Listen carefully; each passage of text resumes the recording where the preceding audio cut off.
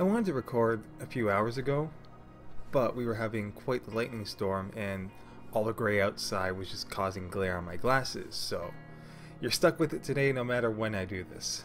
Hello everyone and welcome to VEDA Day 20 for April 20th.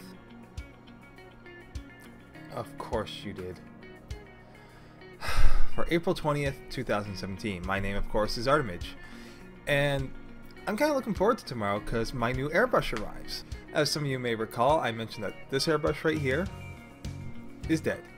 Died early this month, and that's no surprise after 5.5 years of abuse. I was looking at replacing it soon anyway because I don't know if you can tell, but the chrome finish on the inside of the cup is starting to go, and that means paint's going to stick on the inside and going to cause me further performance issues later on. So it was pretty much time to replace it anyway. The new airbrush is really just a way to segue into what today's topic is, being art therapy.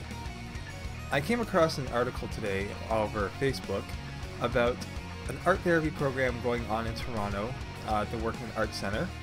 You can find the link in the description below. I'll tell you a fair bit about that.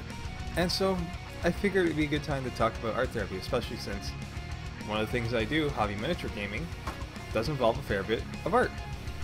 I mean, it's not good art, but it's art. Now, a lot of people might be reluctant about looking to art therapy programs because they don't feel that the quality of their work would be suitable for anything to be happy about. That's not really the point of an art therapy program. Now, when people start thinking about art therapy, they might start thinking of things like painting and drawing, the more traditional routes, and a lot of people don't feel they can draw stick figures well. I'm certainly one of them. I cannot draw to save my life.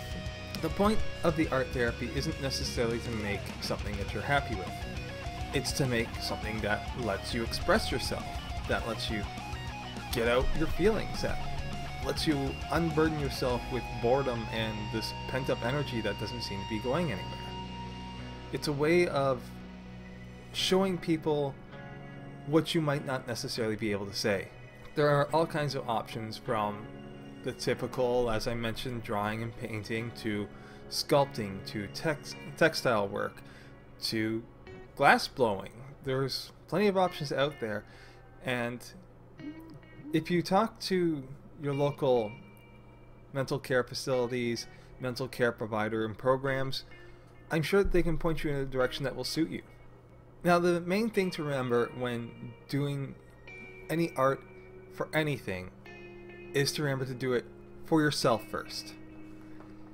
As I said before, my miniatures, when I paint them, I'm not painting them to enter into a competition unless that competition is follow the rules of the miniatures game and go wreck things. I'm not gonna have people go, oh, look at all this lack of coverage here. That's losing points.